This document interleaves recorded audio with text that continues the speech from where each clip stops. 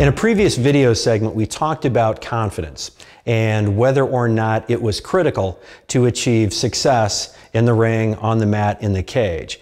Well, you're about to see a video clip of one of history's most intimidating fighters in a very unlikely moment where he's about to fight and he's obviously very, very afraid.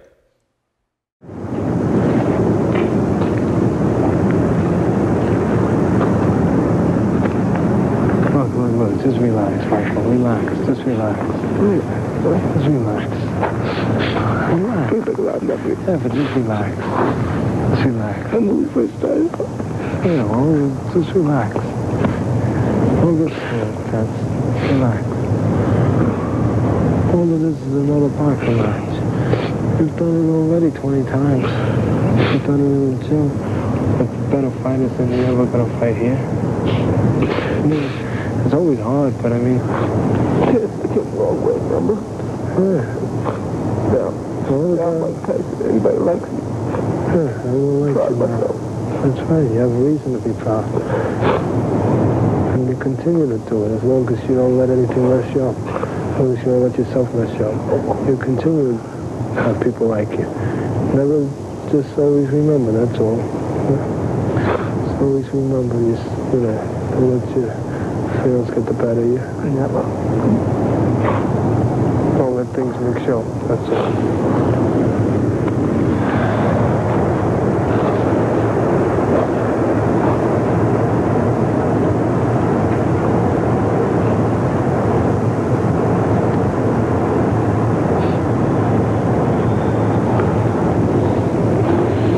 Let's go get ready for a fight. Come on.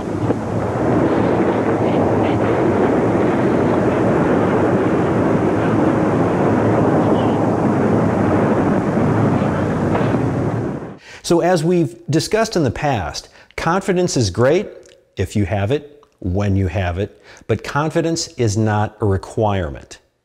Now, it's one thing for me to say it, but it's another thing for you to actually see the intimidating Mike Tyson display an amazing lack of confidence right before a fight. But what do we all know about Mike Tyson? Exceptionally strong, exceptionally skilled, exceptionally intimidating to everyone else. What he had to deal with was on the inside, really the same way that what all of us have to deal with is on the inside.